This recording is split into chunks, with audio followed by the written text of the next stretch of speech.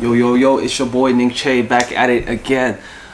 Today we are talking about something that is kind of a tricky subject to talk about, especially because, you know, dealing with acne, pimples, zits, like that's not like a sexy topic and something that I've personally had to deal with. I've dealt with it for many years, and I know that, you know, a lot of you guys watching may be going through the same problems. If you don't have this struggle, then lucky you, you're a lucky bastard. Even the thought of it right now is making me cringe because, to be honest, I used to have really bad acne in high school. You know, in freshman, sophomore year, I was that kid. I had braces, I had bad zits all over my cheeks, and it was a really hard time, you know, especially for your self-esteem, for your confidence levels. Like, acne can play a huge part in affecting that. So I thought I would talk about, you know, just kind of how I dealt with it, my skincare routine, things that I do on a daily basis to make sure that my skin is looking clean, fresh. So yeah, let's just jump right into it.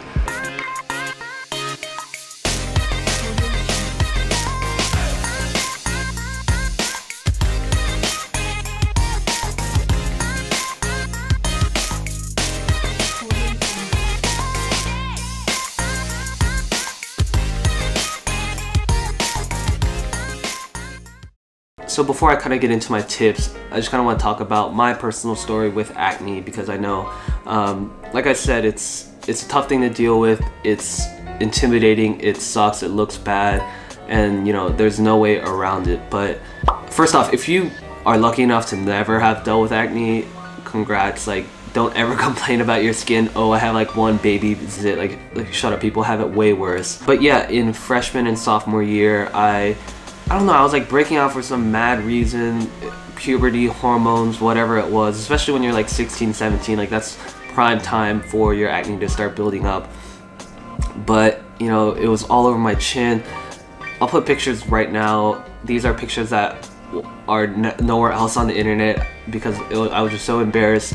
But, you know, I'm putting them here to show you that, you know, it does get better, like your skin will clear up.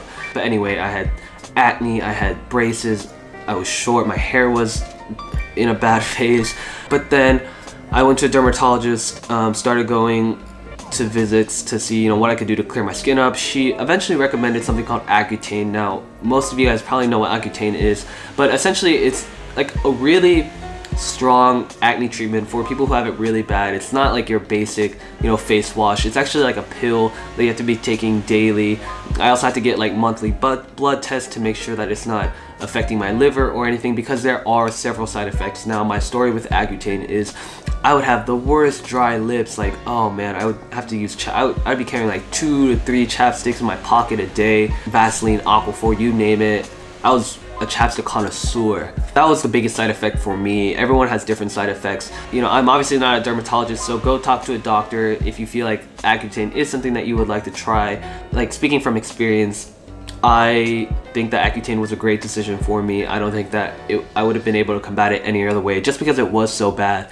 But it's not for everyone. Like, if it's very minor, then don't worry about it. But if you feel like that's what you need to do, then you gotta do what you gotta do. But yeah, I was on Accutane for like 4 to 5 to 6 months, taking pills every day. It was actually like a really big hassle. But once I was done with my treatment, I promised that like my skin was instantly clear. I will say this though, that like when you first start Accutane, your acne is gonna get worse before it gets better, which is like kind of part of the treatment. Yeah, after I finished with the Accutane, my skin was super clear. And the great thing is that like after you finish, obviously you'll get a zit or two here and there, but you know, acne essentially is just gone forever for the rest of your youth. I don't exactly know too much about like why it does, but like I haven't had crazy breakouts.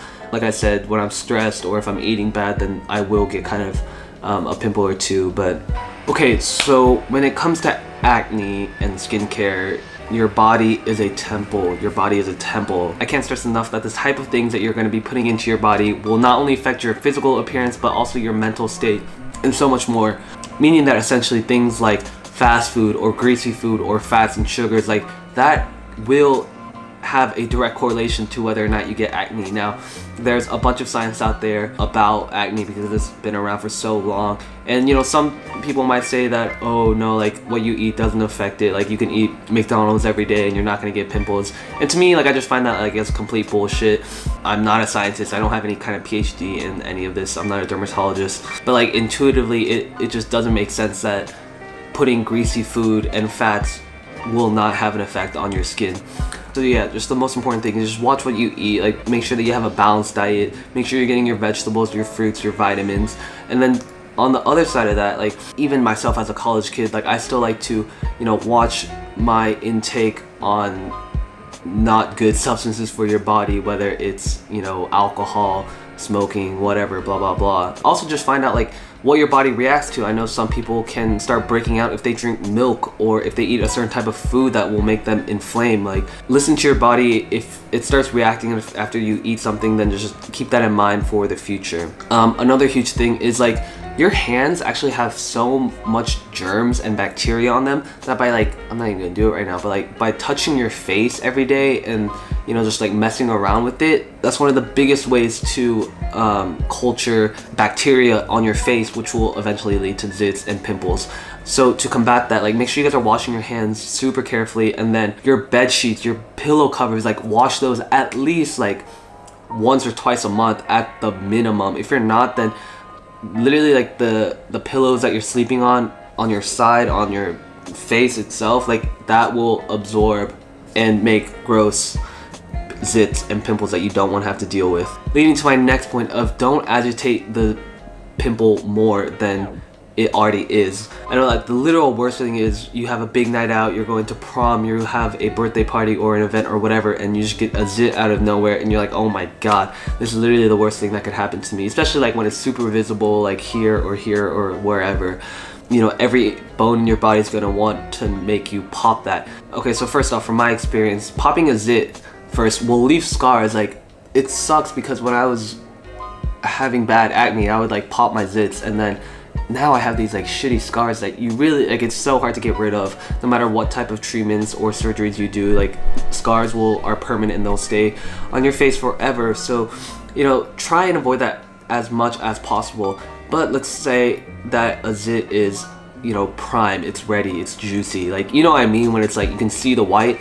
The best thing to do then is first off wash your hands, because you don't want any other type of bacteria getting that infected. And then if you really need to pop it, like you know it's about to pop, then, you know, be as gentle. And you know, it's kind of weird that I'm making a video about this, but the best way I found to like pop a zit is like go this way, and then go this way. Like don't just go because that's just gonna make a worse scar. This is like really weird for me to talk about, but then dab the blood with a tissue. Like don't just like smear it around. That's gross and nasty. Going back to what I was saying, like if a zit's not ready to be popped, then don't pop it. Don't agitate it. It's just gonna make it worse. It's gonna make it more red, and then you're gonna end up going out with like this huge zit and everyone's gonna be like, ugh. I'm kidding. People, hopefully your friends won't do that. But that kind of takes me to my second point of your skincare routine. The most important thing to battle your acne is, first off, finding the products that work right for your skin. Every type of person has a different type of skin complexion, meaning that everyone's going to need different types of skin products. So the type of stuff I don't really recommend are your basic pharmacy brand face washes, because that's just kind of like very basic. It tries to like cover as many skin types as possible, meaning that it's not going to be the best way to combat your acne. So if you have really bad acne, go to your dermatologist, see what they prescribe, whether it's topical creams, pills, or just a specific type of face wash for whether it's like oily skin or dry skin or whatever your type of skin may be. Okay, so personally the type of face wash I'm using right now is the Clinique for Men. The Clinique for Men, which is this charcoal skin wash. I just kind of got it at the airport when I was flying into Paris because freaking TSA confiscated my face wash, which I was super pissed about. Okay, this kind of goes against what I'm saying, but I'm traveling, so I have to like travel lightly, meaning I can't carry my regular skin routine products, but it's called Imprani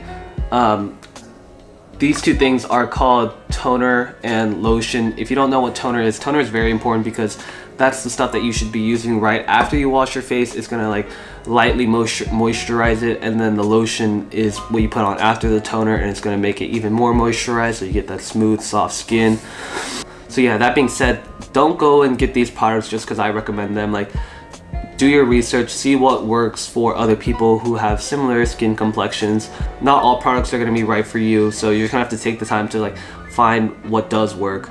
Another huge thing, aside from the foods that you're eating, stress is also a huge factor. So I know for like me personally, when it's like finals or midterm season, I just get stressed. If I'm not sleeping enough, you know, that can lead to more stress, which will lead to more acne. So just making sure that you're taking care of your body, taking care of yourself, be hydrated. Oh, I can't believe I forgot.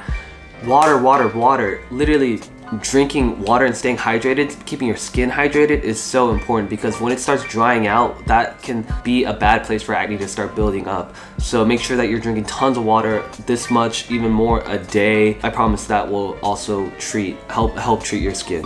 And kind of like my last thing, this isn't really a tip, it's not a skincare product, but it's just dealing with self-confidence when you have this bad acne. Especially in high school, I know that kids can be judgmental, but it's whatever. Like, it's gonna be so hard, but really you just can't care what other people think. Like, sure, it's a pimple, who cares, everyone gets them. Just brush it off and know that it will get better. Your skin will clear up, so don't think that this is permanent, that it's the end of the world. Like, speaking from personal experience, like, trust me, it does get better if you do the right routines, if you take care of yourself. And yeah. Okay, I hope you guys enjoyed this just kind of candid talk, talking about my experiences. I know that it's not like a touchy subject, but it's something that is pretty common with, you know, guys and girls both. And it was really difficult for me to get through. There were times where my self-confidence was super low. I like wouldn't want to go out with my friends, take pictures. But, you know, once I got over that fear and my skin started clearing up, I just started being way happier. So I hope that can be the same for you. Thank you guys so much for watching. If this video has helped, please make sure you give it a like. Comment down below any suggestions of other types of videos you want me to make, whether it's about, you know, fashion or lifestyle, photography, film, you name it, and I'll do it. It's your boy Nick Chae, and I'm out. I'm sorry, 50 dub, I even got it tatted on me. 81, they'll bring the crashers to the party. And you know me, turn the 02 into the 03, dog.